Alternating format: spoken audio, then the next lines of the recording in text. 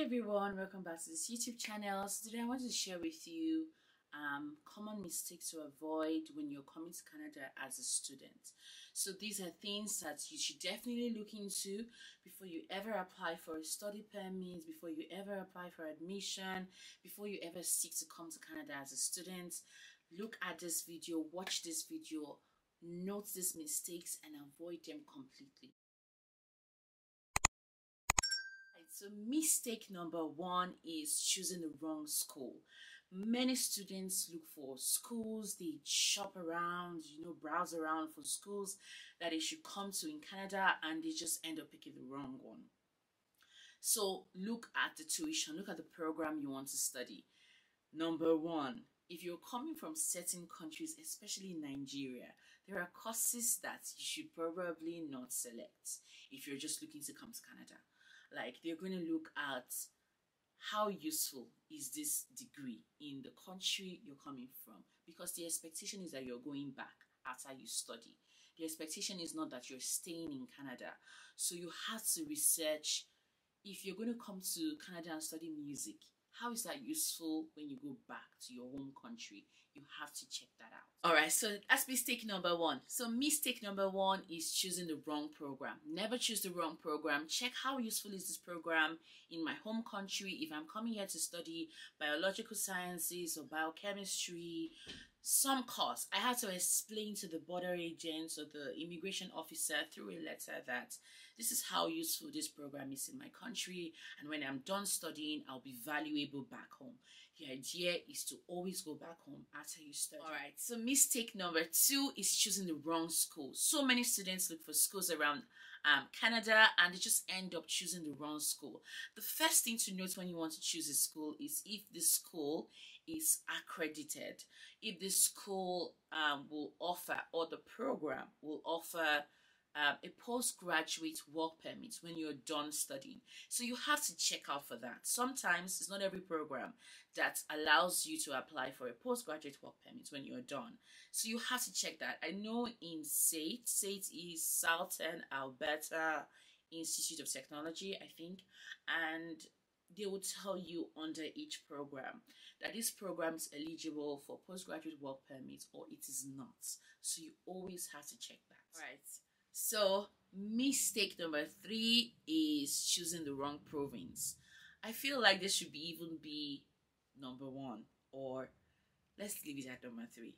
But mistake number three is choosing the wrong province, especially when you're coming from a country that Canada's currency or dollars is just higher.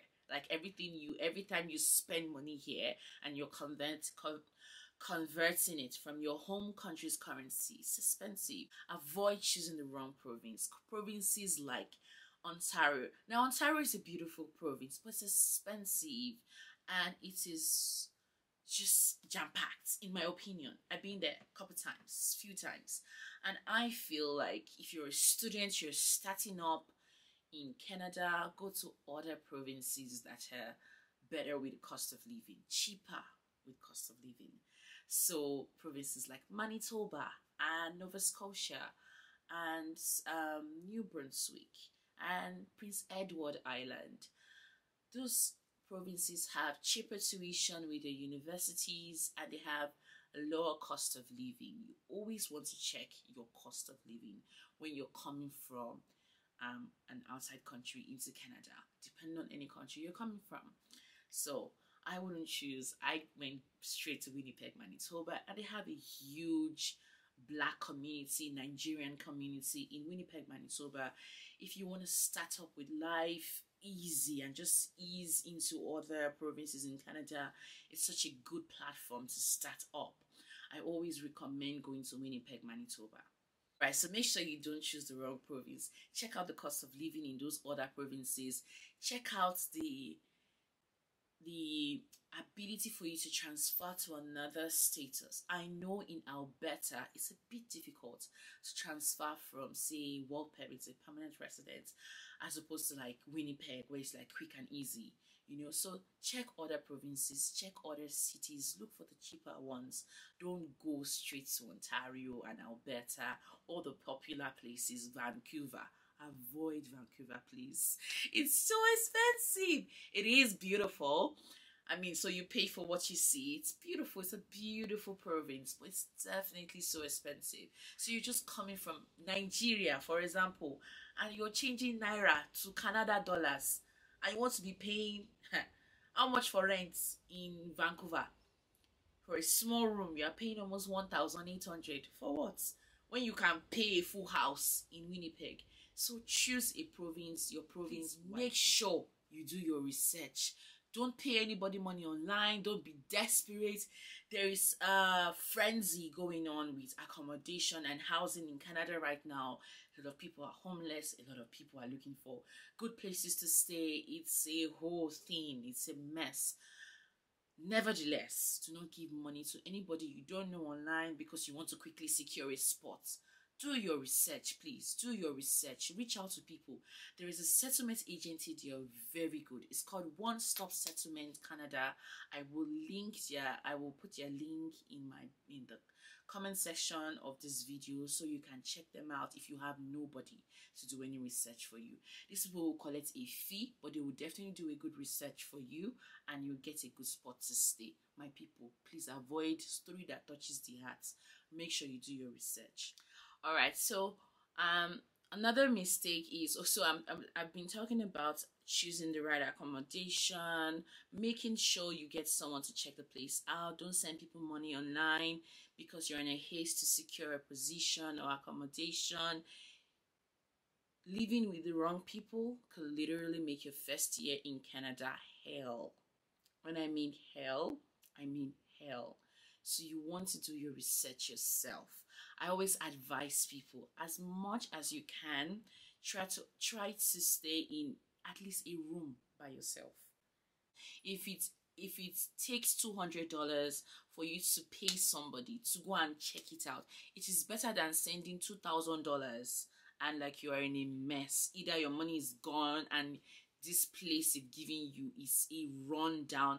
I remember checking a place for my friend in April of 2023, and some of the places that we saw on Facebook Market or one of these rental sites, and when we saw it in person, it was completely different. Some places that we saw, I could not believe they existed. So please, it's not abroad, everything is nice. Some places are drug houses and you will land in them if you don't do proper research. So pay money to agents if you don't have a friend or a family abroad. Let them go check it out for you. It's a one-time thing, but you have peace of mind. I always advise people, if you must share, because it's cheaper to share when you share something. Share a room, share a house, share a kitchen, share a bathroom. Expensive when you want to live alone. One bedroom apartments, yeah, more expensive. It's cheaper to pay $400 in a shared house than to pay $2,000 in an apartment all to yourself for a piece of mind. Alright, another thing with accommodation is the proximity from your house to your school. Some people don't even know, they cannot Google, and sometimes Google will not give you accurate distance when you're outside the country. Some people can't Google where this house I'm going to pay for is and where my school is. If your school is the first thing you're going to be focusing on, and then how is that area? If I get a job, will I get a job in that area, number one? And if I don't even get a job in that area, is there good transportation around that area? You have to check that. The area that I live in is a brand new area, so the transportation there is not that established yet. When I have friends coming to Canada, I don't recommend my area to them. My husband has a car, I have a car. It's so easy for us to go to work and come back. But if they're going to come and be staying here and be going to school, there's no good transportation system here. It's a brand new area. When they establish brand new communities, it takes a little bit of time for them to establish public transportation around those houses. So I would never advise you guys to come. I would never advise them to come all the way to this side. I would say go to the city side where you can get easier transportation. Because sometimes if you see a house, because you don't know, right? You're in Nigeria, you're in Kenya, you're in Uganda, you are in India. You don't know the distance, and they can list a house in Circuit, which is like 45 minutes. This is Manitoba, right? Which is like 30 minutes from your school, and you don't have a car, and the bus system might not be established. Some people have to Uber, and Uber you'll be paying almost $50 per journey.